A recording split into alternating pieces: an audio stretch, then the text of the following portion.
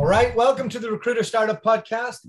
This is the first episode of 2022, and I'm joined today by Jimmy Minards. How are you today, sir?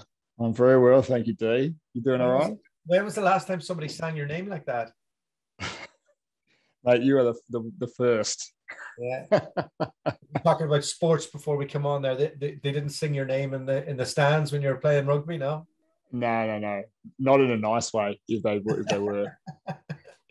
So where are you based, Jimmy? So I'm based in a place called Mudgee in New South Wales, Australia. But I guess my business is really sort of mostly based in Sydney.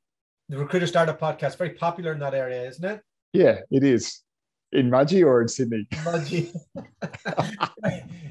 You like? Yeah, I'd be the only. I reckon. Right? What was that? You live in the sticks, like. Yeah, I do. But it's nice sticks. It's wine country, so it's not all bad. Yeah, and the dream of remote working and all of that has kind of come true for you guys, hasn't it? It has.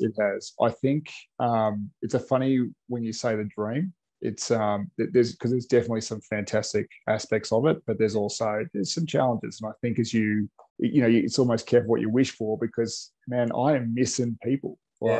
And I guess obviously the pandemic has obviously really sort of played into that, but yeah, I think as time goes by, we'll see how we go, and particularly with the business that I want to grow, whether the remote thing is the way to go. I know obviously you're very pro that, and that's it's working very well for you guys. But I guess the type of environment that we work in Australia and Sydney is that it's very relationship based and very face to face. When I visualize you in your life there, I can't kind of think about, like, remember the TV show Flying Doctors, where they're like, this is you go for your client, having to get into these wee shaky planes to get like 5 hours flight into Sydney from the sticks. Oh my God, mate! We're showing your age there, but no, it's nothing like that. It's I mean, there is an airport in Mudgee, and it does fly to Sydney daily. I haven't done that yet. I've opted to do the drive and just stick on one of your podcasts, of course. Holding on. Have you ever been in a light plane before, though? No. It is a bit like that, mate. It's it's fun, but it's different. So we've known each other for quite a while now. My business has changed a lot, and your life has changed a lot. So I thought it would be good to get you on here now, because I think you might have been one of the earlier people who joined the WhatsApp group, the Dinghy. How did all that come? Yeah, quite interesting, right? So I guess I found you. I kind of, like, through a mutual connection actually on LinkedIn is how I came about and found you and reached out to you after listening to one of your podcasts. But I'd sort of started listening to podcasts one day after work about recruitment, because a bit of a background for me is that I've never been a recruiter before I started up my business a year ago, right? So I now service the industry that I worked in for a long time, but I've had this kind of like desire to do it for some time. I'd asked a few people over the years that sort of serviced our industry and thought about it, and it sort of never really just felt like the right time or comfortable. I actually set up my business, like registered beginning of 2019, but it wasn't until I think of July of 2020 that I listened to a couple of your podcasts through a lady who referred you, who had actually been on your podcast, and then reached out to you. You said, "Hey, I've got this Dinghy." I'm like, "Okay, cool," because I was just trying to like be a bit of a sponge for recruitment, because it's not something that I had an idea of it, never been working in it, so I wanted to just understand it more. And yeah, mate, just sort of like you invited me, and it was just sort of like, I don't know how many people were back then, but it was pretty good. It was still like a bit hit and miss, but then it was also through timing, mate, that I think you introduced the mastermind, and mate, it was just pure time. I think on a Saturday or something, I looked at you'd put it up, and I'm obviously how many hours ahead of you or behind you or whatever, and I was just lucky enough to sort of just go, "Hey, I'm interested." Yeah, and that's for us, it was interesting because we didn't have an actual course then. So I was like, okay, I need to get all this stuff that I've learned out of my head and into a format. So I was like, okay, 6 years, like first 6 to put up, we'll go through it all. And then 6 people did. And I think you're probably the only one without recruitment experience out of the group, right? Yeah, I was, and it showed. How did that feel? Oh, mate, I must admit, the first couple of times we met up, and I've never really sort of, I guess, with Andy as well, because he did a couple, but I guess I've never really had much time with Andy. But I think it was the first or second one we had it. I just felt like Andy was going, "Who's this? This guy's just a waste of space." But it felt, I mean, I was excited, but I was nervous. Yeah. And just, mate, I guess, we've talked about it before, but just that feeling of a bit of imposter syndrome, I guess, and really just sort of a bit out of my depth. Yeah, I probably had a bit of imposter syndrome, taking the sessions at the time. And, my wife, Charlotte, she's like, "You're dropping the ball in our own practice and you're coaching people." And I was like, "Look, trust me, I'm onto something here. You just need to let me follow through with this." And she was breaking my balls. I mean, it was. Then I said, "Why don't you come in and kind of just do a nice session on operations or virtual assistant, something like that?" She did it and she went, "This is amazing." And I was like, "Okay, right, great." So once I got her buy-in on it, I was like, "Great," because we recorded the sessions because I wanted to be able to go to marketing and get a format out of it. And then we structured and restructured. We're on Mastermind 11 now. So, oh my gosh. And yeah, it's probably also a very different iteration to what it was. Yeah, it's just a lot sharper. So I think we're a lot more so we've got the format down pretty good. Because we're like, okay, so what's really important to people? And then we kind of reshuffled the different orders of stuff. So people like more like scaling and building their team a little bit earlier. People want to get into VAs straight away, and people they need their operations straight away. And then I was like, I'm not making people accountable enough. So I put in a real load of accountabilities in the first session. And then the next bit is all about the marketing and all of that once you get all of that done. So it's and every time, because I suppose when you've coached 11 groups of people, you're going to get some people in it who are better at topics than you are. That happens every time. And I'm cool about that. Because you come in and you're better than me at reverse marketing or marketing on selling a retainer or some type of automation or whatever it is. I'll be like, brilliant. Let's process document that, right? No, that goes in the course for next time. And that's allowed us to build it. So last week we got it, or 2 weeks ago, we had the guys from Peak Creative come down and we recorded it all in course format. Then now it'll be much more like a real educational platform rather than the wildness of Mastermind 1. So but it's obviously, it's great to see. I mean, Mastermind 11, that's a fantastic feat, right? And I guess from an idea and it becoming what it is now is great, and it will continue to evolve by the sounds of it. Natural evolution is that Charlotte's now doing much bigger business advisory. So anybody who's got over 15 heads billing up to 50, and they want somebody to come in and go fix my processes or my management or my learning and development or my TA. Okay. Do a program of work, and I kind of could see that as a natural evolution, but it's really taken her off on it. So no, it's been cool. But I remember early times in your business. This happens to you had your job and you had your recruitment company, and I wasn't sure which one was going to win the war at those early stages, because there were moments when it was you hadn't really fully committed to it. No. What was the bit in your early, because I'm sure there's going to be somebody listening. I don't have a lot, who doesn't have a lot of recruitment experience, who does have financial commitments. You have kids, you have a mortgage, you're trying to make this life change. You're kind of doing it, but as you know, you have to be all in to make the real money. How did you make that decision? What was so I guess to step back, it's probably been many years where there has been a desire for me to really do my own business and it to be, to do it well. So that's always been a burning fire, and I've always been a really good ideas man. Application, shocking, right? Like you pull the trigger and I just don't, I hit a hurdle and I would fall over, or I just freeze, or whatever it be. I guess when the mastermind started, and I was currently working, as you say, like I had a full-time job working within a large insurance company, and have been doing that, there's similar types of roles for donkeys. And I guess knowing that probably I would continue to do that, and it was I had that safety net ongoing. And we're in the mastermind, and I guess you talk about or reference the accountability. We were trying to do some of that mastermind one.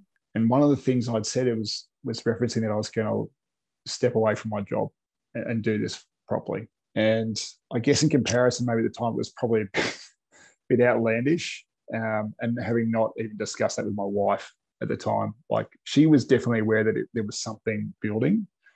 But the reality of me stepping away from, a decent salary and considering our financial commitments, we were actually we'd sold a house that we had run as part of a business in Mudgee, funnily enough, to fund our first home. And then I wanted to spend that money to start my own business. So in short, there was a lot building, some courage. And through that, literally that off the cuff comment I made was probably a bit of the tipping of the accountability.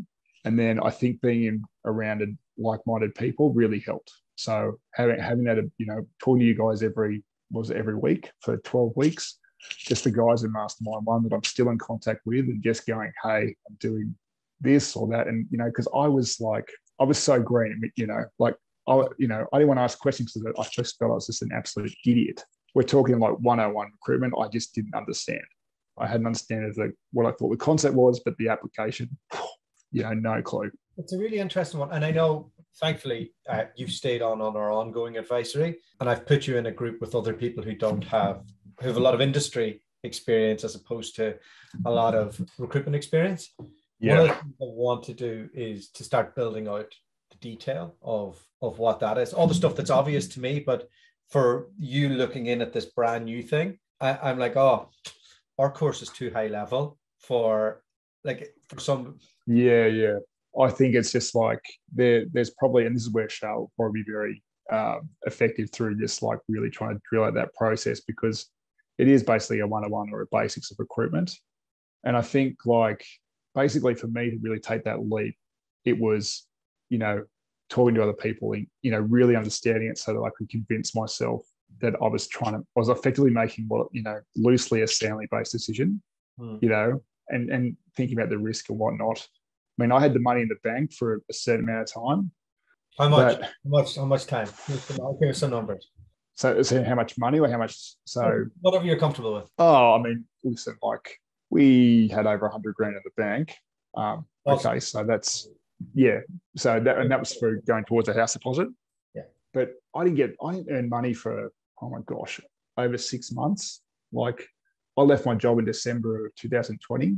I had my first placement fall through, I think, in February, March. And then I didn't get the next one that was in May and got paid the last day of the financial year in Australia, which is 13 grand. I think, I made 13 grand in that first 6 months. And there was month 5, dualta, I was I remember you painting the fence.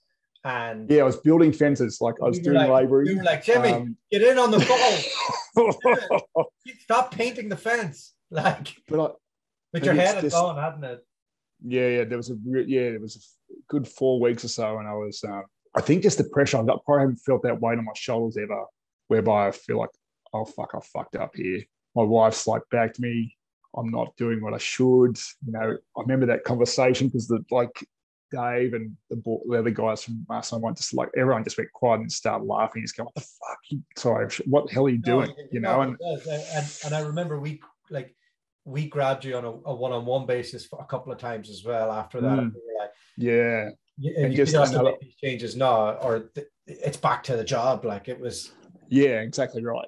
So it's just I know that obviously 100 grand sounds a lot of money, which it is. But that wasn't money that was supposed to be spent, or not a great deal of it. And I'd sort of sold something to my wife effectively that, we're really we'll be fine.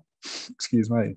And we weren't. It was just, we had to I think we sold a caravan which, we're probably going to sell at some point, but we're starting to like look at that from that.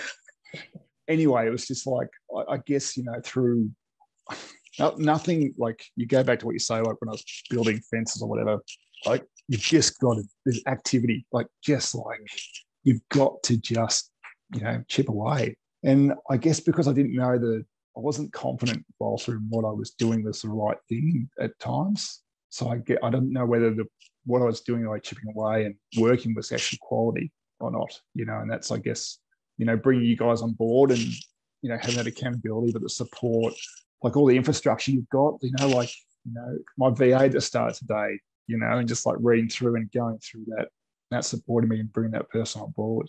I didn't have you guys, it wouldn't have happened, basically. What are the financial projections now? Just obviously we talked about the shed, and then you had an epiphany that you couldn't paint fences and you had to do some work. And I had an epiphany, i.e., like I was, going to be divorced possibly. But I guess projections are looking pretty good. So if I look at the second half of last year, I mean, numbers wise, we're around the 180 grand Australian for the first 6 months. I guess I'm trying to probably by the end of the financial year, which is end of June here, is probably around the 400,000. We'll see, obviously, with the VA, it's, helping with some of the administration stuff and, some sourcing. I think ultimately I'm probably going to bring other recruiters into the business this year. So maybe the 400,000, whilst obviously, that's, turnover wise, it's, that's not money in my pocket by any means. But, no, of course. So with that initial 50 that you invested, were you able to pay that back into the family trust? Yes, yeah, I was. So, and that happened, in October. Nice. And so that was 5 months from feeling like rock bottom. 5 months, obviously, a pretty short time, and that was a pretty amazing feeling. It's even making me feel like, give me the sweats right now. That's how. Sorry, I'm sure how stressed it made me. Like, but when did you replace your salary? Because that's a big milestone as well. Oh, yeah. Probably November, I'm saying. I think I'd surpassed my salary. So, man, pretty incredible, right? Like a year in, the better part of. It's good going for a year in, because so you've got your specialism, and you've got you're getting your processes in. You're learning on the job. Kind of stuff that me and you're working on now is, how do we free you up with a virtual assistant? How do we get that person doing a lot of your sourcing while you're sleeping? How can we charge this up? So, when you do when you bring in recruiters, are you thinking of bringing them in remotely, or are you thinking of bringing them in locally? Well, it's probably in part remote, to be honest, because I think with some of the roles that we're getting through now, which is awesome, they're across Australia. So I've really got to start looking at some of those sort of other, centres like the Brisbane, the Melbourne, Perth. I would love to have some with me in Sydney, to be honest, because it'd just be nice to have someone to talk to. What about your wee local outback village that you're in? Could you would you not like to be a local employer there? Would that not be something that I mean, there is there's co-working spaces here, so it's not totally hillbilly, but I guess it's what's happened obviously through the pandemic is just that a lot of people sort of left Sydney or the capital cities and done these tree changes or sea changes. So you're finding a lot more professionals, within certain areas, and where I am is quite a significant, I guess, hub from a regional perspective. To have its own airport that flies in Sydney, that's kind of a big deal, for a country town, to be fair. Yeah, I guess they could.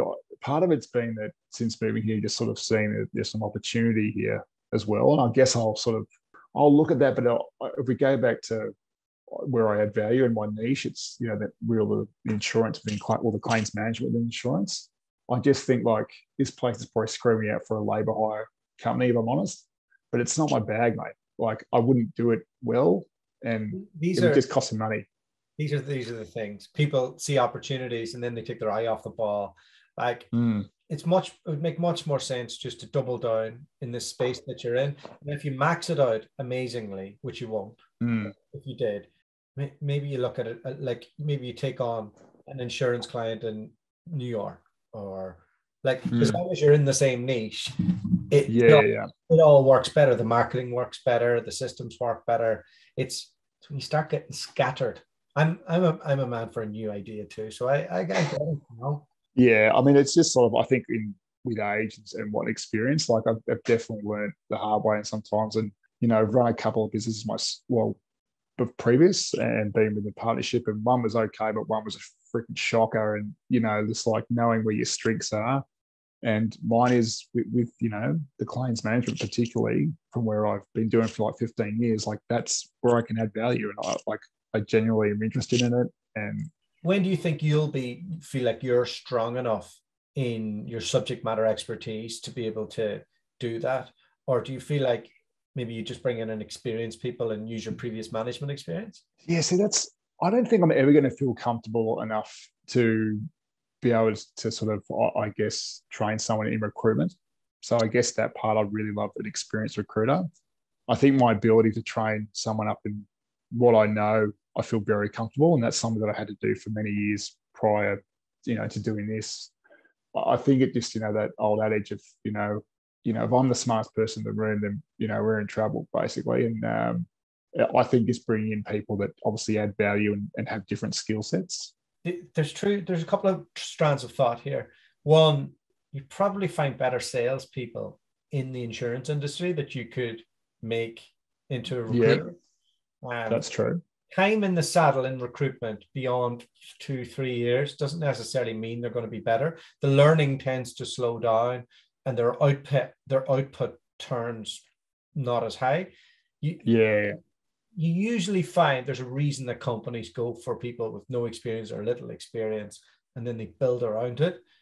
Again, it depends what type of firm. Yeah, you're exactly right though. And it's just like, I've always found at times when you're hiring people with experience, there's some form of baggage, right? Or they're tired, or they're running away from something and not usually running to something. And I see a lot of my competitors, and obviously just lots of guys in recruitment in general, just doing, you know, bringing new people in. Like there's a chap that was in our mastermind one, Mr. Lugson, and he's just bringing in a lot of, like, he's got obviously a bit of a balance, but he's bringing some, you know, fresh blood, and you know, he's really believes in obviously his process and trying to build that, you know, those people up. He came into even the mastermind though with a good background in. Yeah. Firstly, he has commercial investors. Secondly, he is a billing manager. So like that, there's a good depth of knowledge and process that he can bring in, and he has the skill set to be able to go, okay, 4 rookies, right, here's how we do it, make it happen. There's not many who could do that, because they either are people who are just like too focused on their own billings and they don't have that, or they bill enough and they're just that. So he's got a nice blend. So I'm not surprised that he's done so. And he's obviously seen huge growth. I think when you compare, obviously in the same group, but it's it's an interesting one. And I think like even the VA and the procrastination ineffectively probably it's taken, you know, 3 months to, you know, or so to get to this point, is just been like the fear of like, oh my gosh, like can I adequately train this person and, you know, give them direction in recruitment or you know, in aspects of it. Again, going to that imposter syndrome, or just, you know, the fear or not feeling that I'm strong enough for. I think, well, you have us to help you on that, but the other bit, that's right. I think like a VA is a free swing at a hire. Like the cost differential that on a senior hire in Australia is 1/5 maybe. I'd say so. So, you know, you'll see the progression in that person, and you'll get better at what that looks like from daily, weekly way of work. So it does help you in that. And I think as soon as you set in rules for people when you're managing them and you follow it, you follow a system, you know, there's not, I don't know, I wouldn't overcomplicate. Yeah. The amount, like.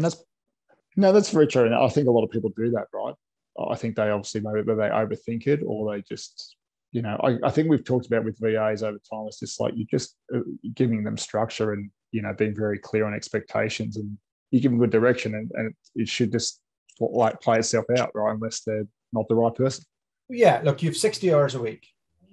if you're lucky, right? It's a lot of, no, me and you have young kids, we don't do work 60 hours a week, right? It's like I'm dragged everywhere, right? But if my business wasn't running in the background, I'd be in a lot of trouble. So you have to think like you have a podcast that's out there and you're able to like systemize that to build a community or build like, or use it as part of your business development process, then that's a system that's working for you in the background. If you have a VA that is sourcing for you and coordinating for you and doing all of that and working your diary, then you also have a system that's going to save you 30 hours a week. So your time gets multiplied and maybe you start making a bit more money and you're like, okay, who's that marketing person that can do all my spec, as Americans call it, and get all my content going. And then, oh, what about my back office stuff? I've got a few temps. All right, okay, let's give that away. If you start holding on to the admin stuff that somebody else could do for like $8 an hour, like what are you worth an hour? That's what I always. Yeah, that's exactly right. And again, that's probably been something I've been holding on to a lot too, just like, from, creating the profiles and, but I guess I've just, that admin as well. Yeah, but in part is obviously for me to learn the process, and sort of, I guess, feel that I understood what what 360 recruitment is all about. Yeah. But definitely getting to a point where I don't have the capacity, and I need to grow for the business to grow. Otherwise, it will just stay like this, and I'll get increasingly frustrated. So it's accountability time before we wrap up. We touch base in a year's time. Where's your business going to be at? So it's a good question. Not that I'm really prepared for, but I think I'll probably want to triple my billings this year, which, is not probably crazy to a lot of people, but that's where I'd like to be. I guess that. What does that mean for headcount? So I think it actually only probably means maybe 2 to 3 VAs and possibly 1 or 2 recruiters, to be honest. I don't think that's I guess that, it's a tough one because the reality is that the first 3 to 6 months for any recruiter I bring on is obviously going to be a learning curve. And the reality is that, you've spoken about before, is that, usually one recruiter is doing well, one's neutral, and one's probably losing you money. Yeah. But depending, obviously, if I bring a couple at the same time, which might be better than stagnating it, I'm not sure. But I think when we get to that point, we'll have a look at where your finances are, where your desk is at, and when you start going into like the ideal hire, we need to work out firstly like what is the profile of what we're after, and we're hiring to achieve the financial goals. We're not just hiring for the sake of it. So that's right. We'll come up with a score mechanism in terms of this is the criteria that works for Jimmy to be able to get to his goals. Then you start running the process, and it might be 2 people without experience who come from your industry, and then we have to look at, okay, well, if that's the case, what type of training do they need? What type of management structure do they need? Or it might be, you might find one person who's got a bit more billing management experience than you do, and you think, okay, that one person, then everybody else comes from industry. We need to work out what that looks like as part of a broader plan. I think to get to triple your billings with 2 VAs and 1 senior hire is possible. But then the VA, you might be able to get somebody who could be a revenue generator as a VA. So I think in the Philippines, there's some amazing senior talent that can be transitioned in. But again, you have to decide, do you want the office locally? Do you want the person remotely? Because again, that's going to define the type of profile and management structure. Yeah, that's right. And and I think it's something else that we have to talk through. And I think the idea of bringing people in from within industry experience, I guess, across different claims would be fantastic, right? Because that kind of obviously, that's, I guess, where I come from. And that's sort of, I guess, from the, that's what I love about the value proposition of Pryor and Hall, that we're from within industry. And that's how we add our value. So. Yeah, it's the way to, I don't know, from a marketing branding perspective, it all makes sense. But then you have to have how do I get that marginal gains, recruitment mindset into that system. Yeah. If you're not the person who really like, no, that's right. And it would need some sort of structured training, probably, to be honest, and not from me. No, I know, but even me, I like to do the sales stuff, and I like to do a bit of one-on-one like player coach stuff, but I don't really like management as such. So like, I think that's probably like Charlotte has to come in and fill that gap, because I'm off like barking and howling at the moon, like, you know. So. Look there, squirrel. Yeah. Right. All right. So 1 year from now, we're going to triple revenue. We are going to get a couple of VAs and a senior hire, but we have to work out what direction. This is all good stuff. I think that's us today, my friend. Well, mate, thanks for having me, mate. I can't believe actually I've obviously you're scraping the barrel, but I'm very chuffed to have been on your on the podcast finally. It's awesome. Well, no, it's just great to have been able to be around you, painting fences, to talking about making over $500,000 in a year's time. Like for me, that's a transformational bit. And it's as you were part of that first group that we did, it's a real pivotal moment in what we do as a business. And it was just nice to be able to tie it all together. So thanks for coming on. No, mate, thanks for having me.